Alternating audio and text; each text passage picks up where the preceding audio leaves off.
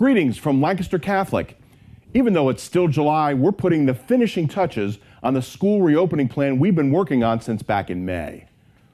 This is the third installment of our video series letting you know the details of our reopening plan. Let's start with a review of the basics. First of all, we plan to open on time and in person.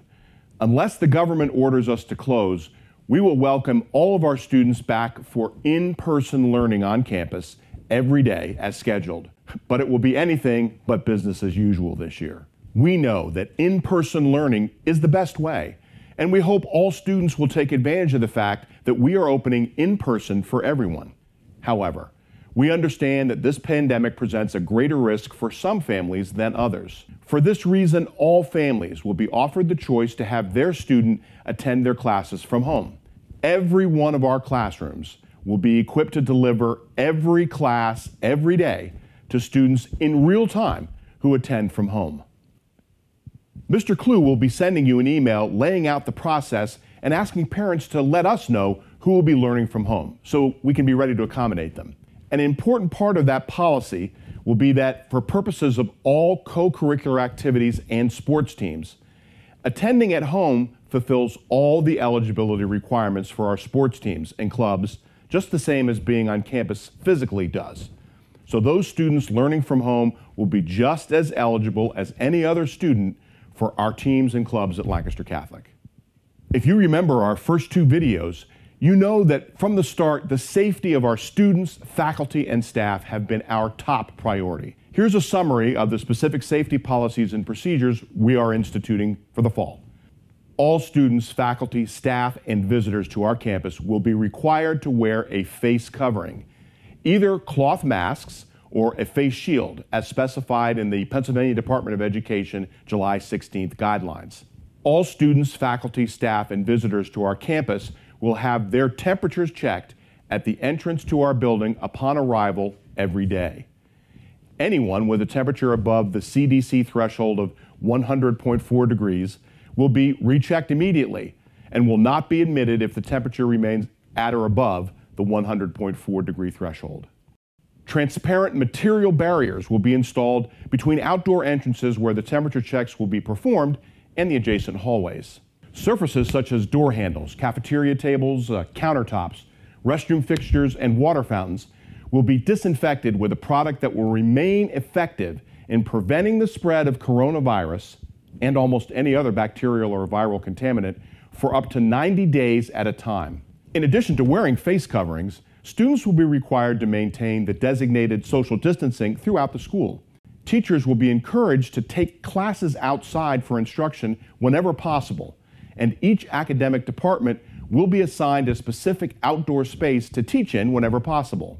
Cafeteria seating will be marked. Seats will be removed from the long tables to maintain at least a 6-foot separation, and all seats will be confined to one side of every table.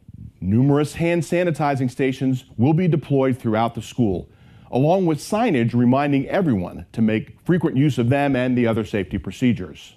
Transparent heavy-duty dividers are being installed in our science lab tables to provide physical shields as students are standing at the lab stations often have to use safety equipment when doing their science lab work.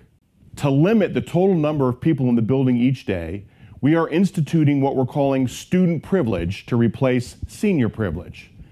That means that any student, regardless of their grade level, who has a first period study hall may come to school late, but must be here in time for the homeroom period. In addition, any student, regardless of grade level, who has a last period study hall may leave early. The exception to this is if a student athlete has an early dismissal for a game or match, they have to remain on campus until the scheduled athletic dismissal. To support this new adjustment to the schedule, homeroom will now be after first period. Students will begin the day, in all cases, in their first period class. Staggered passing and release times will reduce opportunities for groups to congregate unsupervised in places like the hallways. We've established mandatory waiting areas for arriving and departing students with designated social distancing markers clearly indicated. Each of our classrooms will be supplied with disinfectant wipes and hand sanitizer, which students and teachers can use if they desire. I want to make this clear, our teachers will not be asked or required to clean any surfaces. These brief highlights demonstrate our level of commitment to the safety of all and are the most comprehensive we know of among any of our local school districts. We have been paying a lot more attention to the science rather than the politics in our planning. Here's the latest from the most credible scientific experts that informed our decision to reopen in person. We've listened to the science, which says that schools can and should reopen for in-person learning with appropriate risk reduction strategies, while school officials like us also implement aggressive steps to keep community transmission low. We've listened to the American Academy of Pediatrics, which last week published a statement arguing for focusing on science and not politics in supporting a return to in-person schooling. Their statement called for new investments in safety, which we've made, described in-person school as, quote, fundamental to the well-being of the nation's children.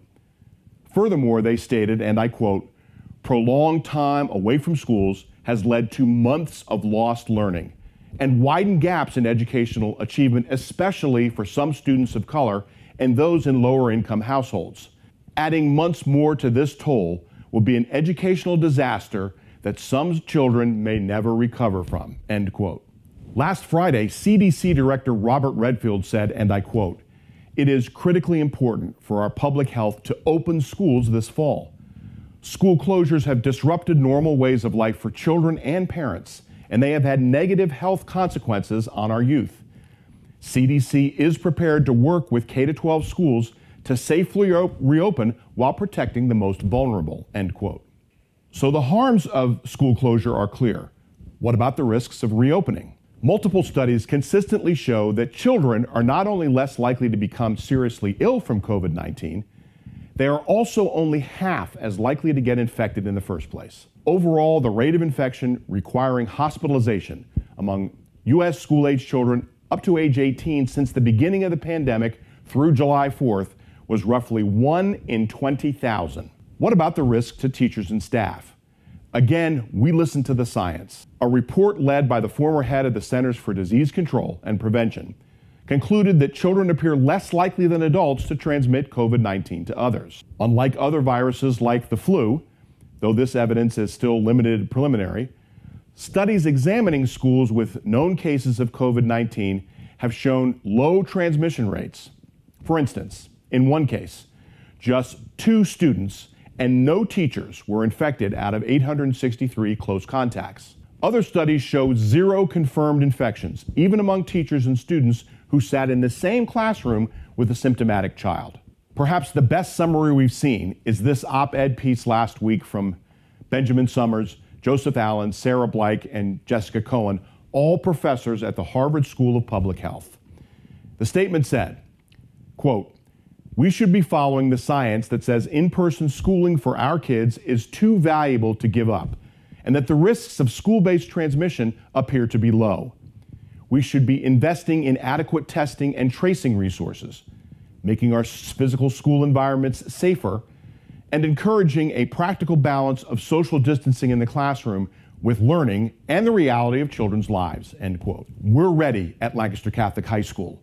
We ordered all of the equipment needed back in May to equip every one of our classrooms with state-of-the-art smartboards, cameras, and classroom microphones so that any student at any time will be able to attend all of their classes remotely, along with their classmates in the classroom in real time every day.